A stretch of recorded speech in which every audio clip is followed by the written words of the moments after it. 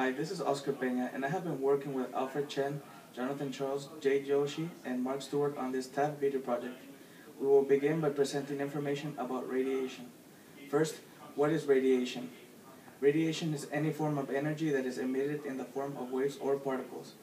Radiation can have both beneficial uses, such as cancer therapy and food sterilization, but radiation can also be harmful, leading to increased cancer risk after exposure, radiation burns, and DNA damage. The three most recognizable types of radiation are alpha radiation, beta radiation, and gamma radiation. Alpha radiation was the first form of radiation that was discovered. It consists of a helium nucleus that is emitted from many heavy nuclides as they decay. Alpha radiation is not very harmful when emitted outside the body, and it can be stopped by most materials easily, including air and even our dead skin layer. Beta radiation consists of energetic electrons that are emitted through other forms of decay. Beta radiation is more penetrating than alpha radiation and can be responsible for skin injuries after exposure. The most recognizable form of radiation is gamma radiation. Gamma radiation consists of high energy photons emitted from the nucleus. Gamma radiation is very penetrating and requires a fair amount of shielding in order to ensure health safety. In the following clips, we will be addressing some of the most common misconceptions about nuclear energy, radiation, and health concerns. So I really do like this house. Can you tell me a little bit more about it? Alright, well, you can see it's got antique styling.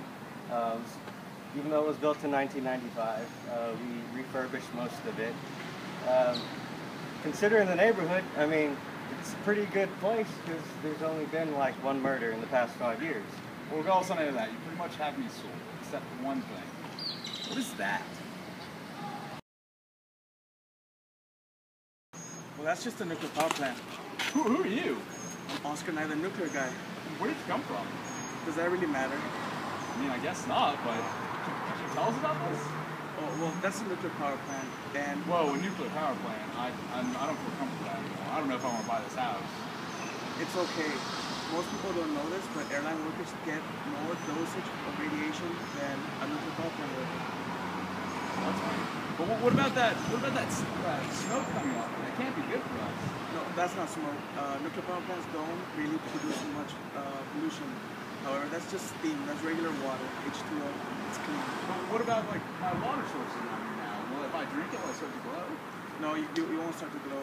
All nuclear material is held inside the power plant, and nothing ever gets out. So everything around it is safe. Well, I don't know who you are, but I trust you. Trust me, I'm an engineer. Do you want to buy a house?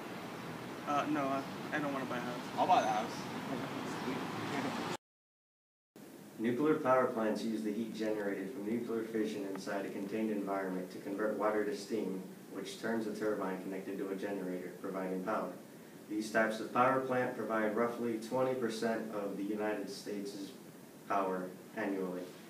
Most nuclear power plants release gaseous and liquid radiological effluents into the environment as a byproduct of the chemical volume control system, which is monitored by the EPA and the NRC. Civilians living within 50 miles of a nuclear power plant typically receive a radiation dose of about 0.1 microsieverts per year. For comparison, the average person living at or above sea level receives about 3,000 microsieverts per year directly from natural background radiation. I'm really glad I actually bought this house. Yeah, I'm glad you did too. Well, you know what? This nuclear home is really killing me.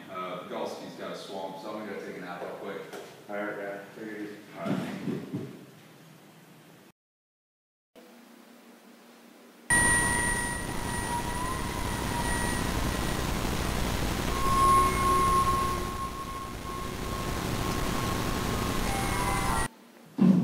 This is the worst you've ever. Oh, you never really had anything to think about. Dude, where do you keep coming from? Yeah, seriously. It doesn't matter. Okay. Radiation usually just interacts with individual cells. It breaks DNA, it causes double chromosomal breaks, which can lead to DNA mutations. Well, wait a second. I've seen the Hulk, so I think I know what I'm talking about. No, the Hulk is all fake. You can never have a whole body mutation. Individual cells can get mutated, and the radiation can interact with the water inside the cells, causing them to act like poisons in your body. Well, I don't really know you, but I don't even know why you're in the house, but I Trust me, I'm an engineer.